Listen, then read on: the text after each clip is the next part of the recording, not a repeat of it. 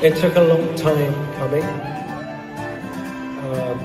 Probably because, you know, we started it probably around 7 years ago, and we were encouraged to write with sort of young producers, writers, and not that there's anything wrong with that, but it didn't go so well.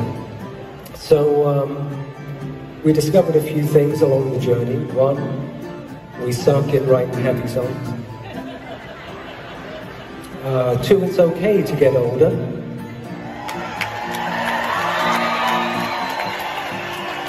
Slightly more mature, slightly more defiant.